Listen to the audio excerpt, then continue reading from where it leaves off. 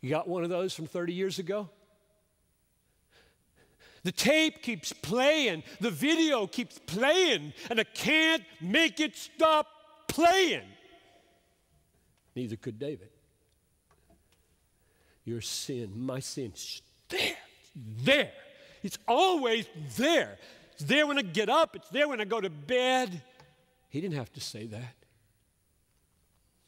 Number two, the exceeding sinfulness of his sin is that it was a sin. It was sin only against God. Verse 4, against you and you only have I sinned and done what was evil in your sight. Really? Nathan had said to David, why have you despised the word of God? Why have you scorned the Lord? David picks up on that focus.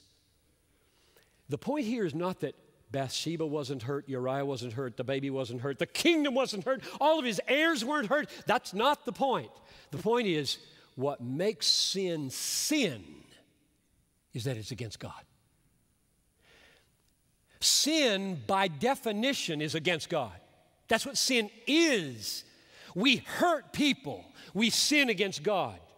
The meaning of sin in the Bible is, I've offended God, I've assaulted God, I've belittled God. And that's what he's saying. I've hurt Bathsheba big time. I've killed Uriah. The baby's dead on my account. My heirs are always going to have a sword. Look what happened. Absalom, Adonijah. I just weep when I look at the record of this man's life because I've got sons. I don't want an Absalom. I don't want an Adonijah among my sons. Nothing would be more heartbreaking, wouldn't it? And that's all an outcropping of this horrible thing. So, his second way of intensifying his sin is to say, sin is sin because it's against God. Number three, David vindicates God and not himself. There's no self-justification. There's no self-defense. There's no escape. Verse 4 at the second half of the verse. So that you, God, may be justified in your words and blameless in your judgment. A born-again, guilt-ridden person confesses with emotional credibility, I deserve to be damned, and God damning me would be just. Period. That's what born-again people feel about the way they treat their spouses. Feel about their failure with their kids. Feel about the little white lies I heard talked about on NPR this afternoon. How do you feel? Is sin a light thing to you?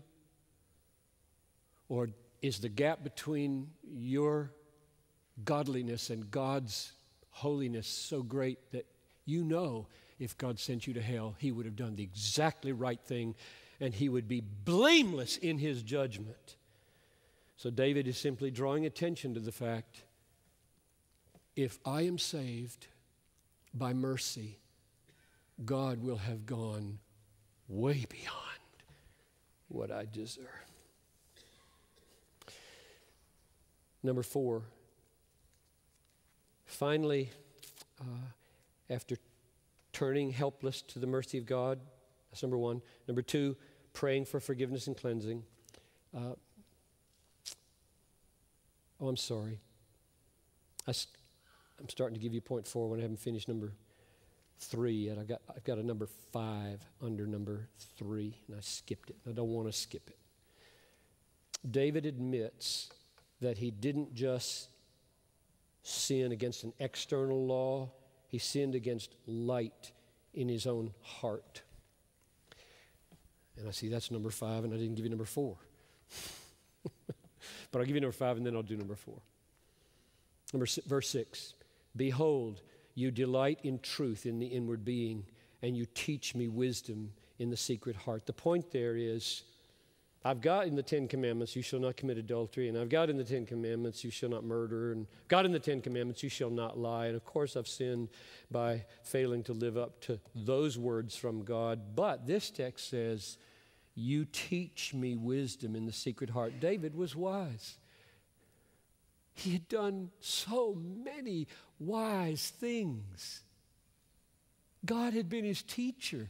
God had led him in so many ways. His life had been blessed. And that made his sin all the more horrible.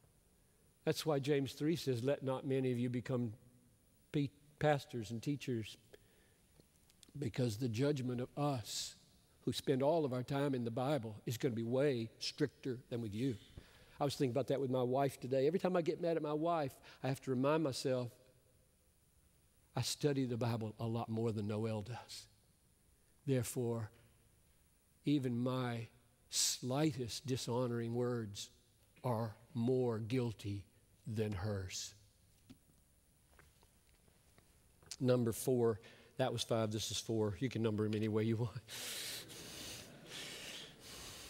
I'm giving you, this is the last one under number 3, that he intensifies his guilt in these ways. So here it is. He draws attention to his inborn corruption, verse 5. His inborn corruption. Behold, I was brought forth in iniquity, and in sin did my mother conceive me. Now, lots of people take that truth to lessen their sin, not intensify it. I'm just this way. Big sex drive, bent towards lying. Never was, I never liked soldiers very much anyway. And therefore, my acting on those impulses is not as guilty as if I didn't have them. That's a lot of baloney. It is the depth of our corruption that intensifies and makes worse our behaviors, because we're just going to do it all over the place unless that innate corruption isn't somehow crucified and subdued. That's the end of point number 3. David doesn't step back and minimize his sin in those 5 ways. He intensifies his guilt, which is simply amazing to me. Oh, how much healing there is that way. Seems like the opposite. You can make life worse for yourself by calling up all these horrible conditions that make you feel more guilty, because I would not be healed lightly. Last point, number 4, is David, this is his 4th way of responding to his sin. The first way was he turns helpless to God's mercy. Second way, he prays for forgiveness and cleansing. Third way, he confesses the depth and greatness of his sin and corruption. Now here's the 4th thing that he does. He pleads for renewal. David wants more than forgiveness, way more. I hope you do. This is why those guys on the street couldn't buy it. The only construction they had of the gospel, and I couldn't break them in 20 minutes, was, you forgive him, he's just going to keep doing it. The idea that when a person is born again and forgiven of sins, they are passionately committed to being changed by God. And that's what the rest of this sermon is about. David manifests 6 passionate ways that he's committed to being changed by God. The mark of being forgiven is a passion to be changed. The mark of the new birth is a passion to be changed. I worry about Christians who are not passionate to be changed. I worry about them. I don't settle that they're not Christian. Life is too complex for that, and it's not my call, but I worry about them.